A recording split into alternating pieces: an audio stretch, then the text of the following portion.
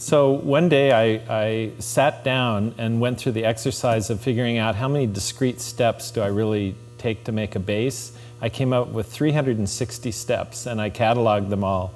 And I won't take you through all 360, but I thought I'll go through the basic kind of overlay of what I do with the kind of thought that a little bit of information is a dangerous thing.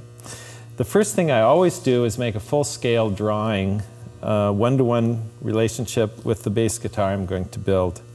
I really feel like I get a total sense of the guitar and it'll avoid a lot of mistakes.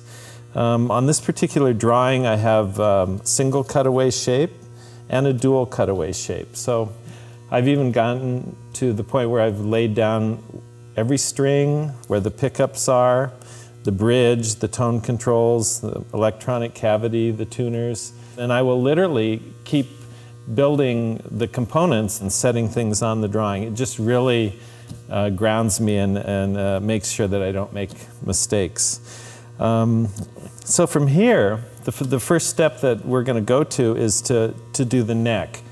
As you can see, the kind of bass I build is a neck through. This is literally the neck will go all the way through the body of the bass. Another common way to do it is the neck stops about here and you bolt on with several bolts the neck to the body.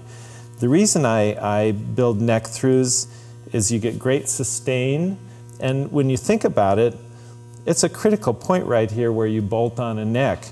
That's the middle of your span between where the bridge is and where the tuners are. Right in the middle you have a weak point. So just from a design standpoint, that never sounded right to me. It's not that you can't make a great bolt-on bass. There are lots of basses that are terrific. It's just that this design makes more sense to me. So literally, on this one beam, you have your tuners, your nut, the strings, the frets, the fretboard, the pickups, and the bridge are all literally on this one uninterrupted beam.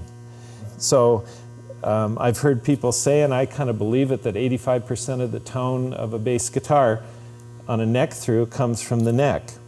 And that, you know, it will affect the tone to a degree, the body and the top wood that you use, but a lot of your tone is in the neck. So the first thing that we're going to do is build the neck.